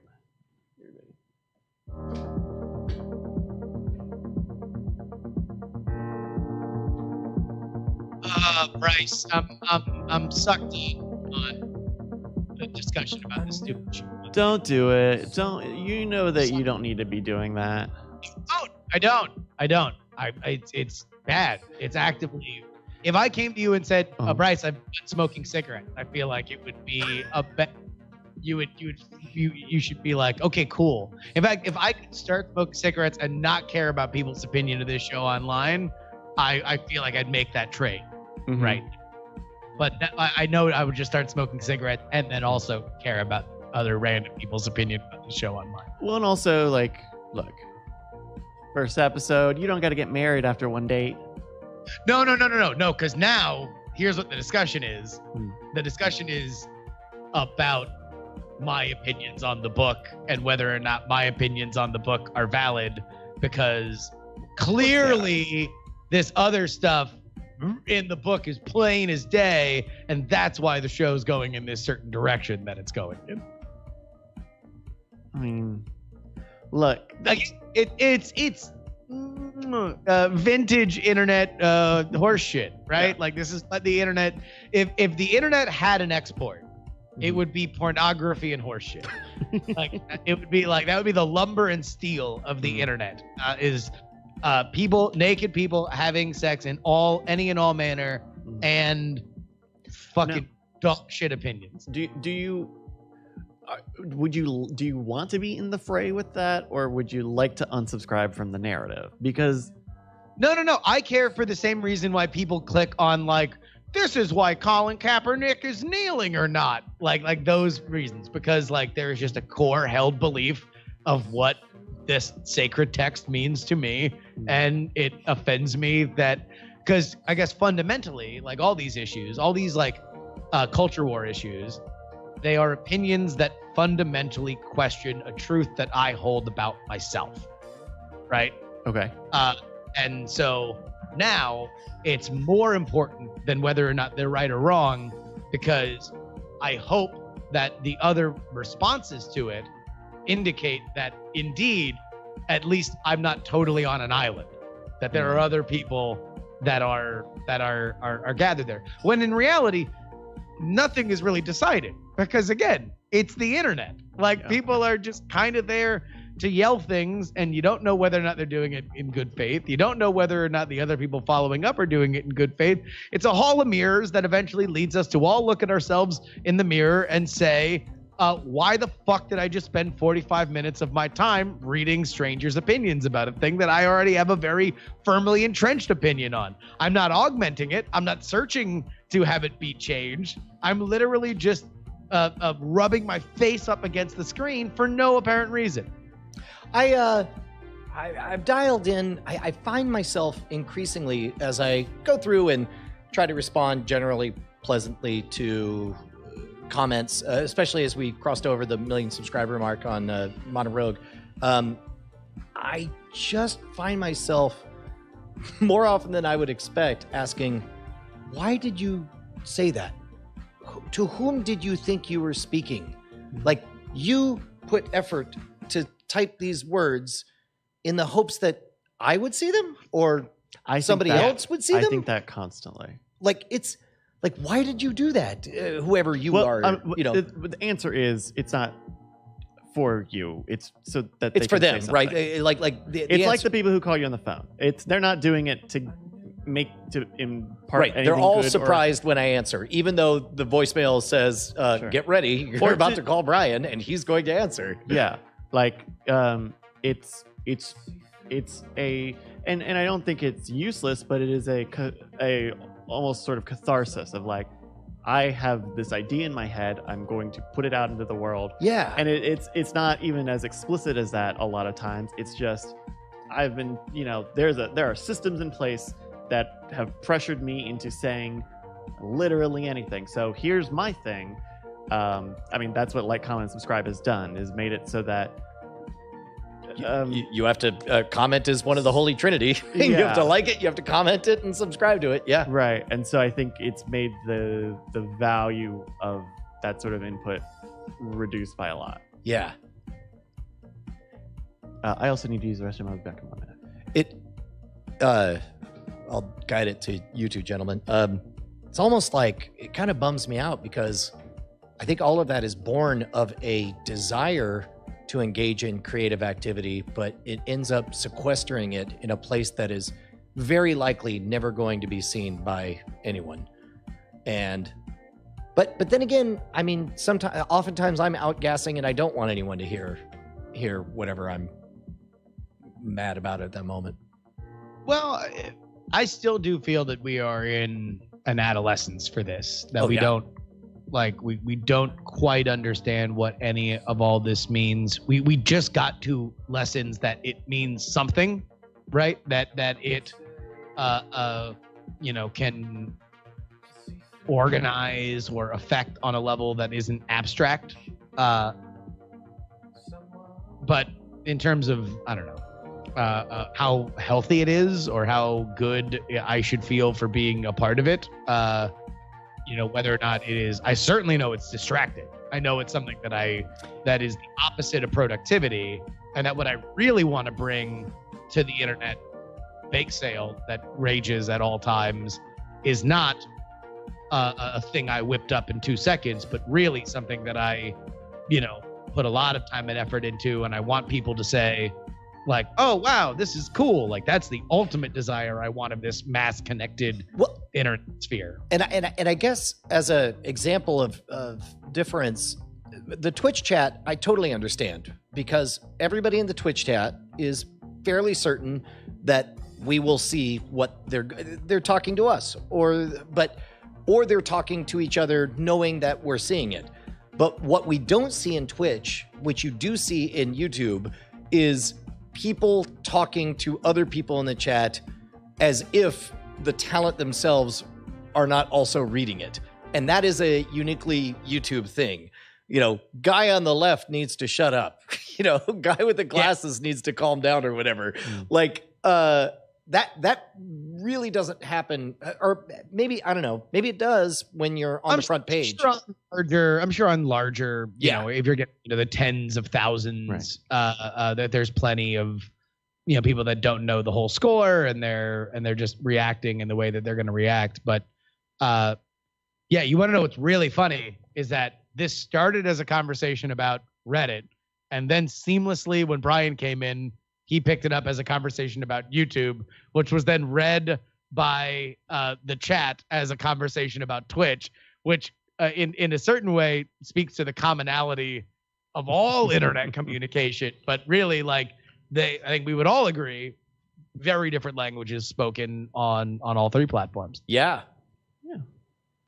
I think you're right, Strike and Rich one. I think what I'm reporting on is just that we have a more curated group of fans in the Twitch experience. Yeah. And the thing like on Twitch that you tend to see is certainly people who are not familiar. So a lot of like person on the left, person on the right. And also like because we're listed as podcasts and talk shows, people are all like we get it in the chat, but we also get in the Discord sometimes of like, why aren't they taking calls? Like they just assume like live things. Some people have just to have calls. Yeah, you know what? We could do a voicemail bit where like a call in segment and just have people call in and leave voicemails, and then that way we at least know that they're not going to shout the N-word at some point, and then we can as though it was a live call on the air, listen to them and comment. Yeah. Andrew, I don't know how many or if any of these letters you want to get to today. I think they're good. I think we can. I think I know the one of them. I don't think the one about copyright stuff. I don't think we have a whole lot to say on that because I'm not an expert on that. So, we can just talk of personal experiences. I think Harrison's one is good. And, if we don't get the one, we put it. Brian might have a thought on this copyright trademark thing. I don't know. Yeah, I assume you have more to say than me. That's here, actually. Let me turn this on. Okay. This is the when it turns on. Yeah, so let's do that at the top. Then we'll do Harrison's, and then if we have time, we'll do the third R. We do that one next week. Cool. The third one being was that Tony?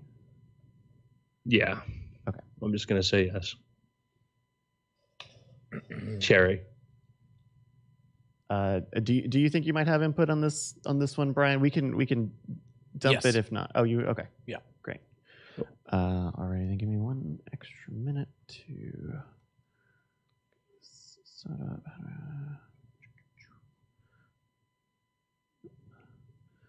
Overlay.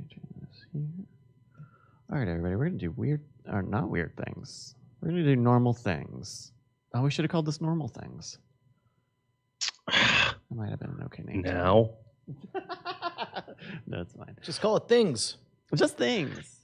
When the simulation rips apart and the world turns to anarchy and fish raining from the skies, then we'll do the podcast normal things. Like, remember when like Bigfoot wasn't real? Remember when aliens didn't invade? All right. You guys good to go? Yep. Yeah. Yes. All right, then take it away, Andrew, in 3, 2. Hello and welcome to After Things. I'm Andrew Main, joined by Brian Brushwood. Hello. Justin Robert Young. Hey. And Mr. Bryce Castillo. Hi. So we have a few emails. We love it when we get emails. We love it when people write our show for us by asking us questions. It makes our lives easier. So we're going to start off with, this is from David, and David writes, a question to be considered for the show.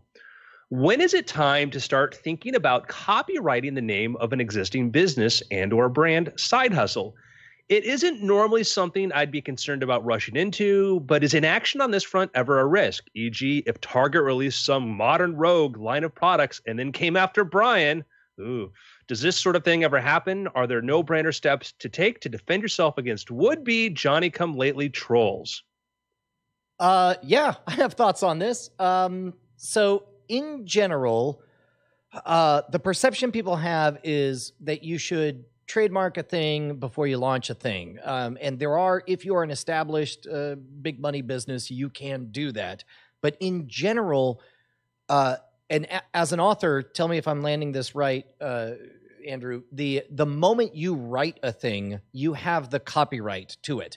Now, the only thing like I think it's usually based on publishing, like or no, it is on creation. Yeah, correct. But you would prove create it by you own publishing. Right. Right. But And what you want to do is create a chain of evidence that secure, if there's ever a dispute, you want the stronger chain of evidence that shows that you're the one that created this.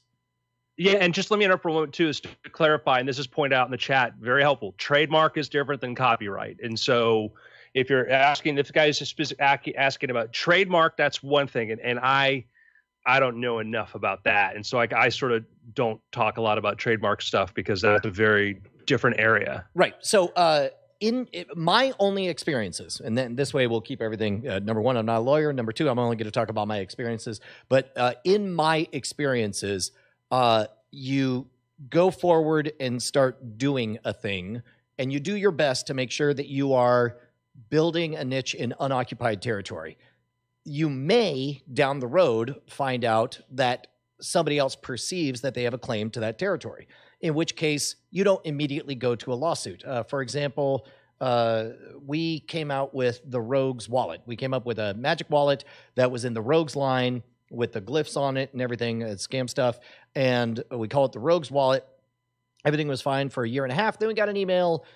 It wasn't even like a big, hairy cease and desist, or maybe it was. I don't know if it was a cease and desist. But whatever it was basically there happens to be a company called Rogue that does produce wallets. In general, their brand is RFID scrambling or protecting stuff so that nobody can hack your credit cards and your wallets or whatever. And they had a wallet product. And again, this only becomes a problem when you start to show up in their Google search results, right? For example, separate example.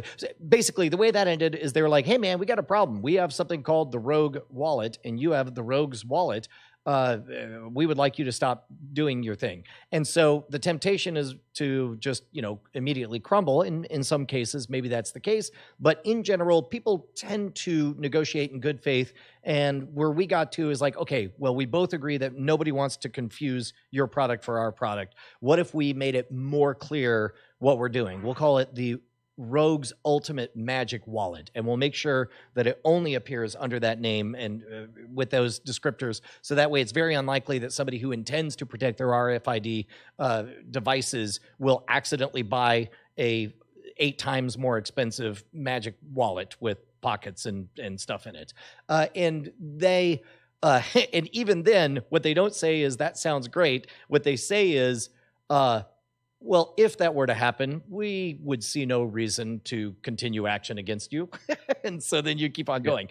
Likewise, the trademarking or the copywriting of all this stuff, all you're doing is you're setting up a chain of evidence for some future argument that may never happen. And it only matters when, number one, you're successful enough that you're an attractive target for the discussion.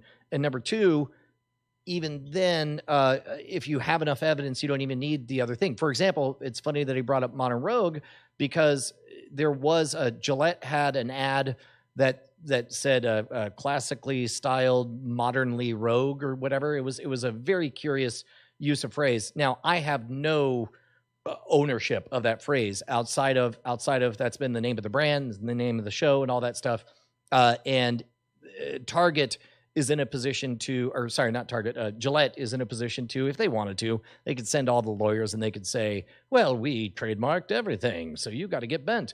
But they would know that they would have, all I wanted to do is make it clear, it's like, well, that will be unpleasant for you if you do that. It will possibly be more trouble than it's worth. And so, yeah, I wrote a snarky tweet and it got retweeted like hundreds of times or whatever. So in that case, I'm going to say that in general, nobody fights over pies that don't exist.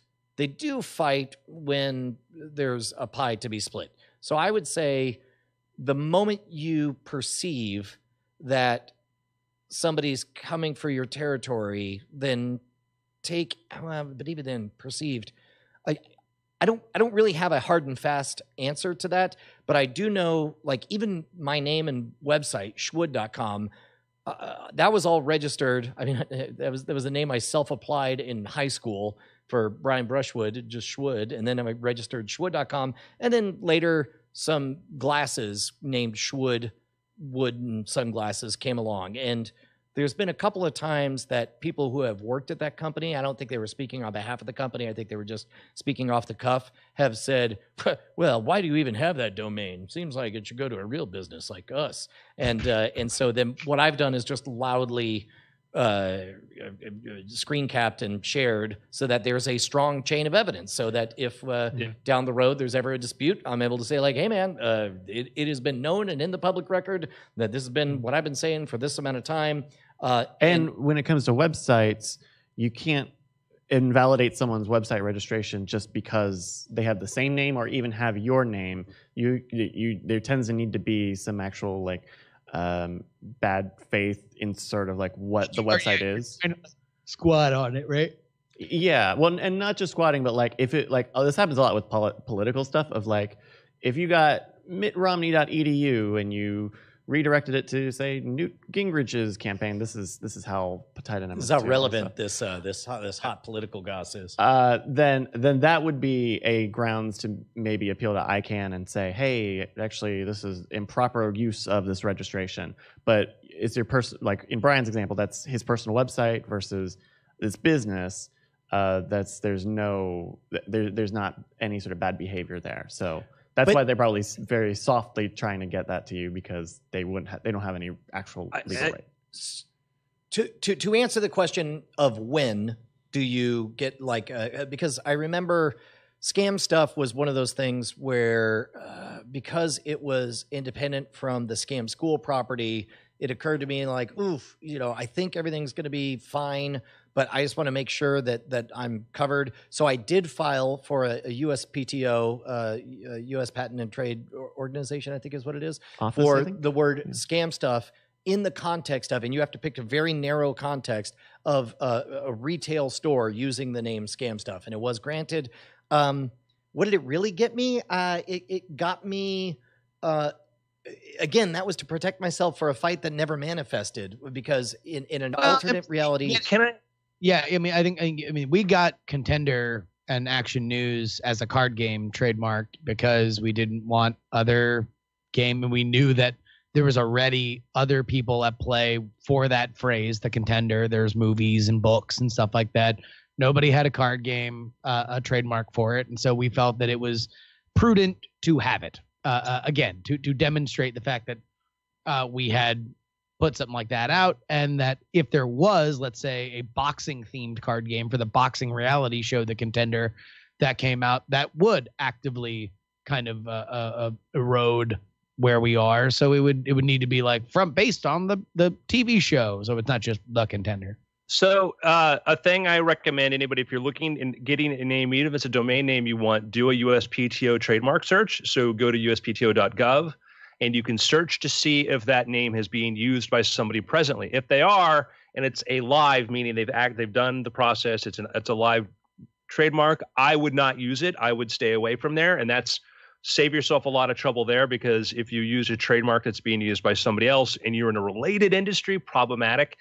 I'm not going to say the name of the trademark he's interested in, because I think it's a good one. And I did a search and I could not find it there, but he mentions that somebody is in an adjacent but very close field is using it, not for his application. And I would suggest, if you're serious about this business, then follow Brian and Justin's suit and go ahead and apply a trademark for what you want to do, because it's a good name.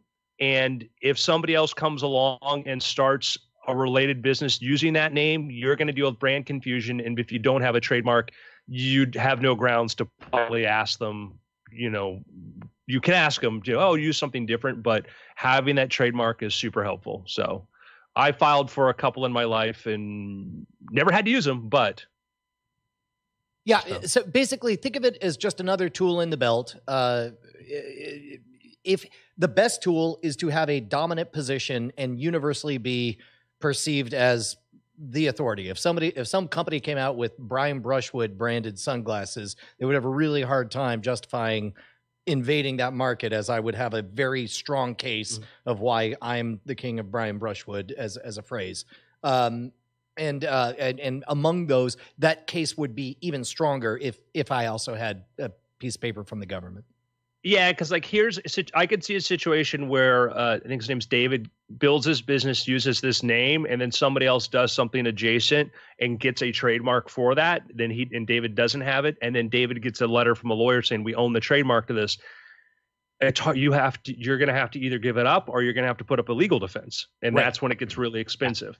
Well, and then also there's also the court of public opinion, and that's what I was doing when I was fussing at Gillette, and was basically just saying, hey man, I have no legal protection of those words. You absolutely can do that, but also I'm making it very clear that I will make it unpleasant for you if you decide to use those words. And also they've never used those words again. Let's go on now to Mr. James Harrison. Never heard of him. Name one time he's written entire episodes of After Things for us. Yep.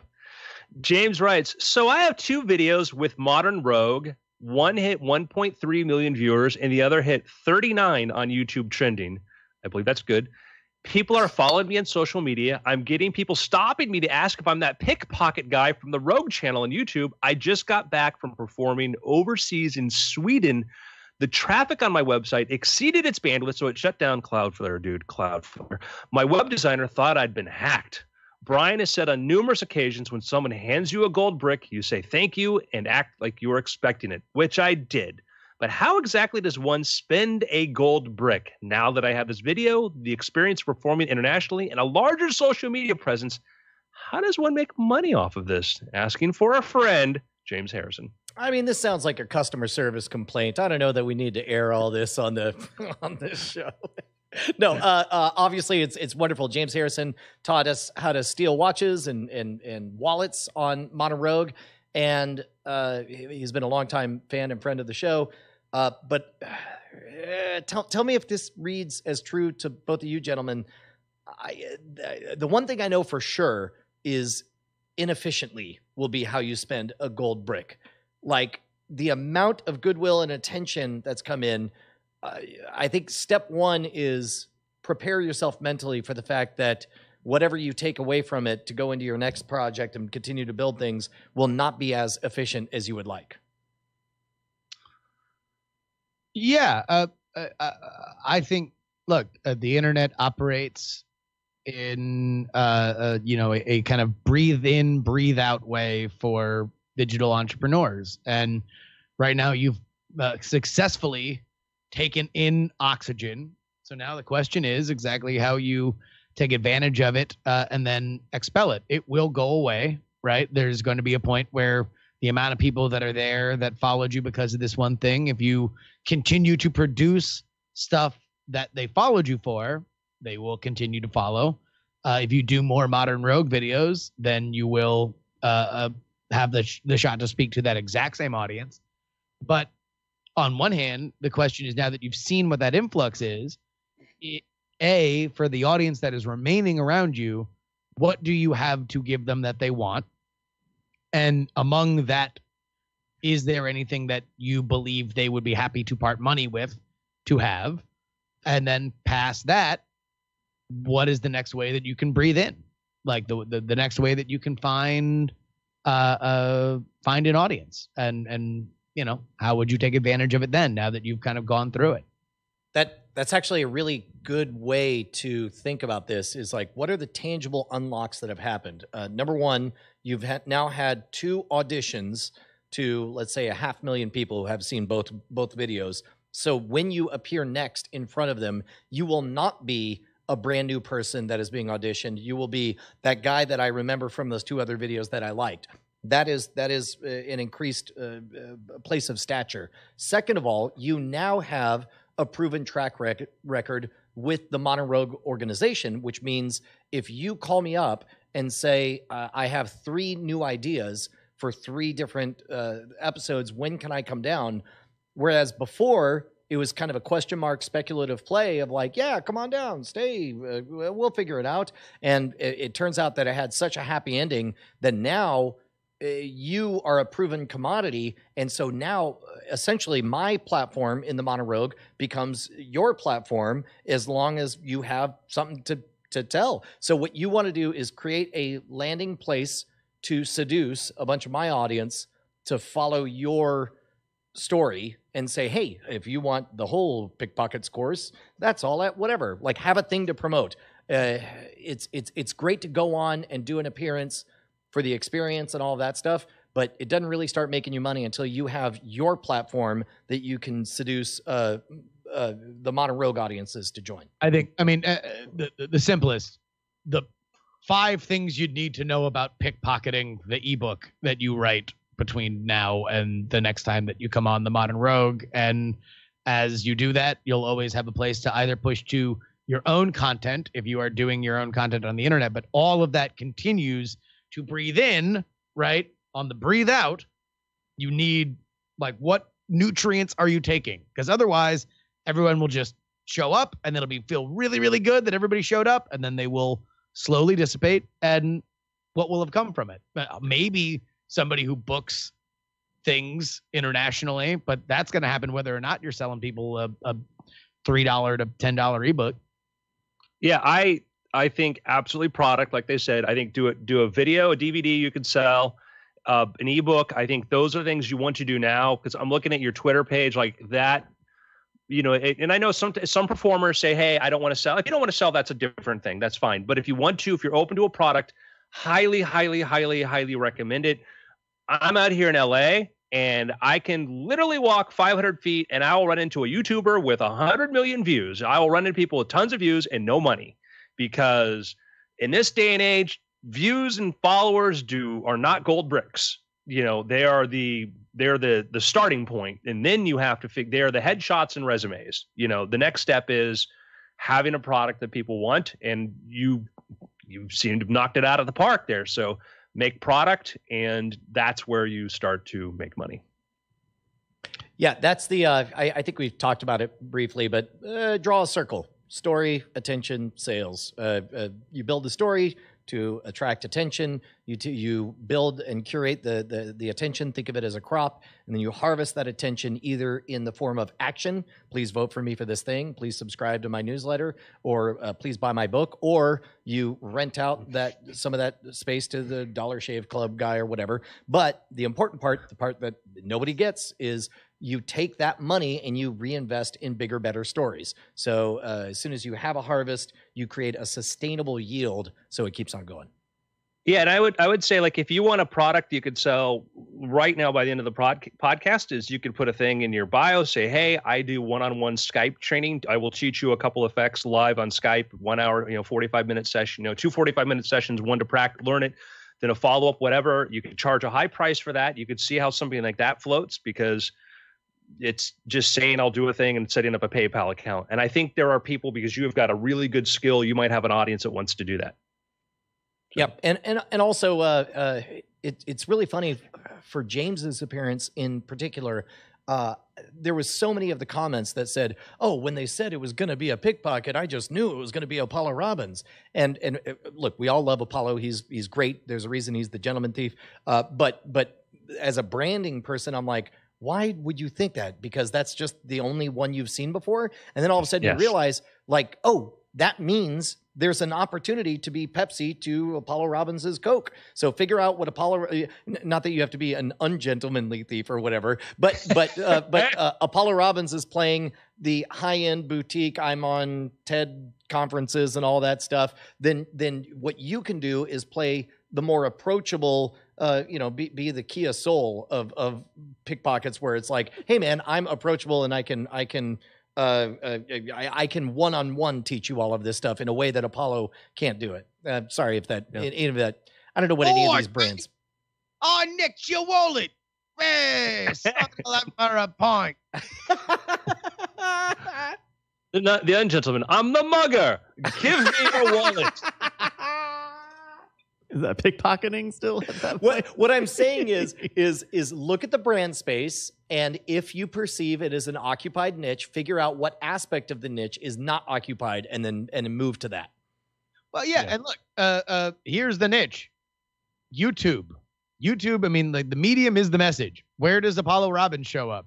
I mean, yeah, there's the TED Talks, but there's always reproductions of him on television, either currently or in the past, that people find on this channel. In terms of people who are speaking directly to a YouTube audience, you could be that guy. But then again, I think for right now, forget about whether or not you're going to make your own content, because that's a whole nother question.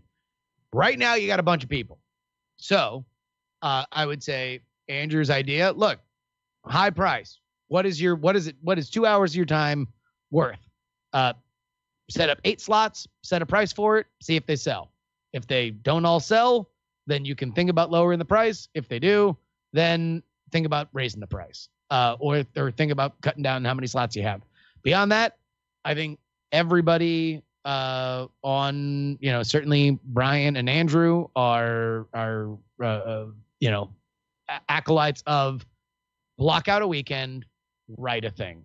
It's never been easier to write and publish a thing. Go to Upwork, get a really nice, spend an extra, $100-200 on an illustrator to do a really awesome cover for you, and boom, congratulations. Within 72 hours, you can take advantage of the fact that people who are watching your stuff on YouTube that then go to follow you on Twitter. So strain that audience appropriately, then strain it one more time on people that really want to spend an extra $5 to learn more, that you have that for them. Because right now you've strained it one to your social media. Now where do you go from there? Yeah. And it's, we can all talk about the fact that getting a lot of views does not equal cash. Does not equal cash. You've got to figure out how you use that. So that's again, the word is harvest. Like having a bunch of views is the equivalent of congratulations, you have a bumper crop. All of a sudden your corn is, self-germinated, and you've got acres and acres and acres of stuff. The only thing you're going to keep is whatever you harvest from it. Yep. Cool. Want to do picks? Yeah, I meant to get to this. Simon Sinek wrote a book, Start With Why. Did you ever read it? I think I watched the TED Talk. Okay, I liked it a lot, and he's got a new book called The Infinite Game, and he differentiates infinite games from finite games. Finite games is take football, right? You have a set of rules, and every finite game has a beginning, a middle, and an end. An infinite game is different. So football is a finite game. There's a beginning, a middle, and an end, and all that matters at the end, there's a winner and a loser, and the score is what matters. An infinite game is the American experiment. They call a target that will never, ever be fully achieved. There will never be a moment that we point and say, well, we did it. Here's life, liberty, and the pursuit of happiness. It's all over. But it's the infinite game that draws people on an ongoing basis to participate and give of themselves. And he speaks about it in terms of from a corporate perspective. Microsoft, he says, was very interested in finite games. All of their talks were about beating Apple this quarter. Beginning here, ending there. Numbers higher, numbers lower. We won, we lost. Apple never mentions Microsoft because they are playing an infinite game. Their infinite game is empowering creative individuals, and they will never win that game, but it is a more worthy game. Finite games, there is 2 players begin it, then they end it. The game ends, and the players move on with their lives. Infinite games are the reverse. The game never ends.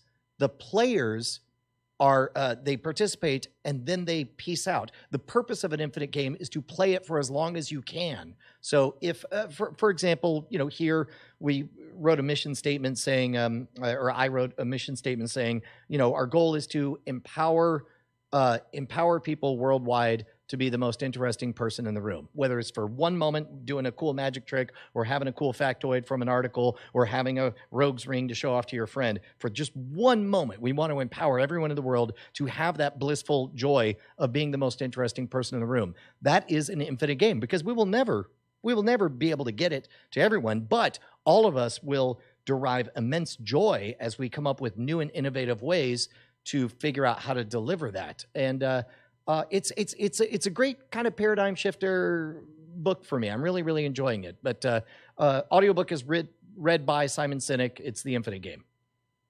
Very cool. I'll check that out. You know, to that point, like, and you talk about like Microsoft's goal, like Microsoft's stated goal from the 80s was, Bill Gates said, a PC on every desktop running Windows. And then they got that. And then internet happened, and then phones happened, and then all these other things happened. And he specifically makes a bit of an indictment on the Ballmer generation, because that rhetoric originally, you did have Bill Gates was playing an infinite game, right? He was seeking to empower people, whereas Ballmer, and this is usually what happens with second generation CEOs, is the founder's vision is an infinite game, and then somebody comes in and they give the example of Walmart. They say that the original thing, you know, the goal of Walmart was the infinite game of, can we raise the standard of living of the entire planet by allowing them to get more stuff at more affordable prices? What logistics things can we transform? That was all Sam Walton's vision. But then once Sam Walton was out, a new guy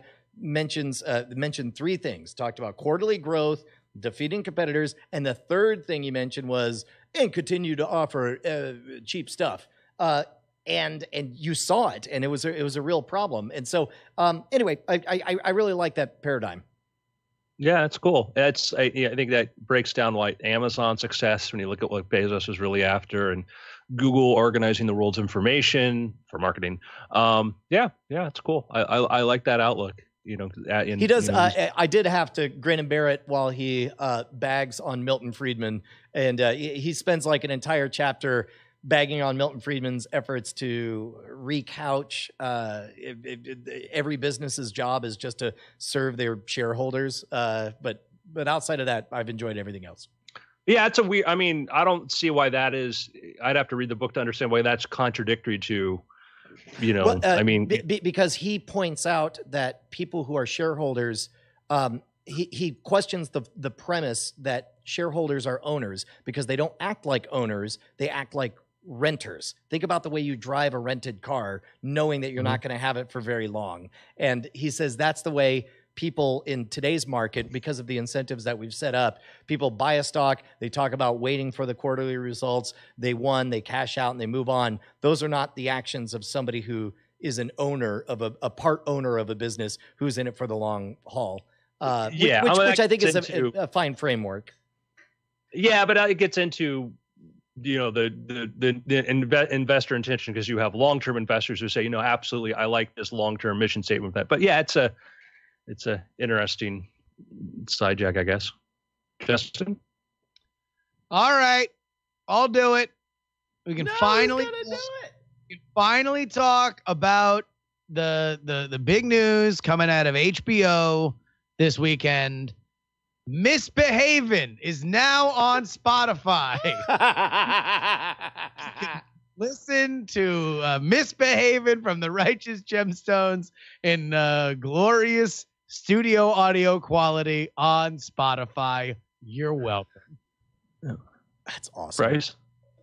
I got to pick. I also have a second video game pick today. There's a new mech game out. You control a big robot and you try to save the world from artificial intelligence.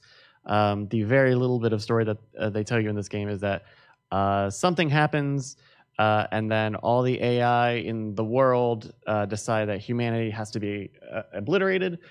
So there's this entire like war economy set up of mercenaries and merc groups who get hired by the corporations that own the territory of this land to fight artificial intelligence machines and other big mechs. It's called Daemon X Machina. It's on the Nintendo Switch. It's really cool. I kind of grew up playing the Armored Core games, if you remember that series. One of the original producers from Armored Core is works on this game, and you tend to see a lot of that in how the systems and the menus are set up, how it tells stories, you know, in a lot of text and emails. It's really interesting. It has online multiplayer, which I'm not really interested in trying, but It seems really cool. And the last time I played an Armored Core game, you didn't have joysticks, so you had to use the shoulder buttons to rotate up and down. So that 3-generation jump of controllers makes it feel really fun and easy. So. It looks gorgeous. It's like, as a kid, if I wanted to play Robotech the game, like this is like it looks amazing. Yeah, it's got a vaguely kind of cell shaded look. Right. It reminds me a lot of. I think Robotech is a good anchor for the visual style in that. And there's a lot of customization. You can customize the paint and the colors of your robots, so each different part can have different color schemes. Your character can be customized. You get buffs by going to the ice cream shop next to your garage, and you buy scoops of different flavors, and the flavors are different buffs. And they even have a stamp card, so when you get 10 scoops, you get a free one. It's a neat little game. It's kind of a lot when you first play it. You kind of need to focus in, and because it dumps everything in all at once. But I think it's really neat. Daemon X Machina. Cool. My pick, I guess I'll make this my pick. We talked about an email. Somebody mentioned that, hey, their website went down. Hey, it's 2019. Doesn't need to happen. Cloudflare, there are other solutions like that. Basically, what this is if you have a website that you host it somewhere, you point your DNS to Cloudflare, and if you're under attack or you get a lot of traffic, Cloudflare is able to spread that traffic across their global network of centers. Does that render you like completely DDoS proof? I mean, it basically, if you all of a sudden you're like they monitor to see if you're under attack, and then if you think you're being attacked, you can go there in the panel and say I'm under attack. And so basically, this is what you use to mitigate those threats. And I've gone to some websites that are political in nature, and sometimes a Cloudflare screen pops up and says we're redirecting you because they're under attack. So it's good for that. Also, what you can do is you can set up like image caching. So every time you pull an image from Google Cloud or Amazon S3, there is a fractional cost. It is a tiny, tiny, tiny fractional cost is why you don't really care. But if you get a lot of traffic or whatever, you can actually use like Cloudflare to distribute your image handling, et cetera. So these are like, how does a Netflix video start playing automatically? You ever think about this? You think about like, man, I just clicked on that video and I'm watching an HD stream play instantly. It's because that video is being hosted in hundreds of centers around the world, and so Cloudflare can help you with your website doing that. And they have a free tier. So that's my recommendation. Awesome. Well, gentlemen, it's been after. Take us out, baby Billy. Loved the ending, the season finale. Gemstones. Oh yeah. I love that show. That show's so good. Stop, Apparently, don't do it. Don't do it to yourself. Don't play yourself, fool. I'm going to tell you about a script that Gemstones partially happened as soon as it did because Danny McBride and goddamn it, the actress Edie Patterson. Mm-hmm. Yeah. Wrote a script together after Vice Principals that was about her as a mom of a kid who gets cast as like an extra in a Kevin Bacon movie. It's called like the Kevin Bacon movie. And their misadventures of like mother and son as they go to Hollywood for him to just be like a background actor. And presumably they're from like small town Texas. And now they're going to Hollywood, and you can imagine the show mom hijinks, specifically in a post Judy Gemstone world where that would have been like really funny. But apparently it didn't get made, and that was part of the reason why when they got when HBO's like, all right, well, hey, you're done with the other show, you want to just keep making shows here? They were like, all right, cool, let's go ahead. But cool. I'd be surprised if there's not some more from her, even if it's not that movie, going forward, considering how hilarious of a writer and performer she is. Dude, if nothing else, like, just thank you, HBO, for the gift that is putting Edie Patterson on my radar. She is fantastic talent. She has a bit part in the Between Two Ferns movie. Which that movie's all right. Written and directed by Scott Aukerman. No kidding. I didn't know until I saw the credits. Yeah, it's pretty good. It's a pretty good movie. All right, well, we're gonna go get ready for Cord Killers in a couple hours here. Yeah. Thank you everybody for watching. Yeah. Any other streams coming up? Juice, you done for the day? No, I do have to do Next Top Podcaster. But other than, yeah. Andrew, any Periscopes?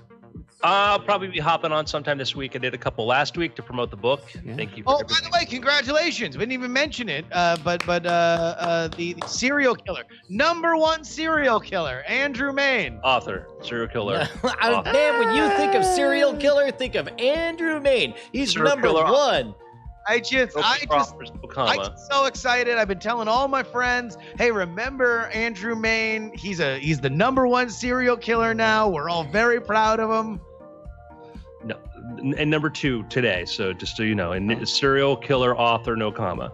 I'll tell you what. I mean, I don't know. You don't. You will give you a comma. Free commas. I know someone who's gonna catch the wrath of the #2 serial killer. All right. Thank you, everybody. We'll be back with more. Coming for you, #1. We'll be back soon. No, Bye. no, I am not. No, I am not.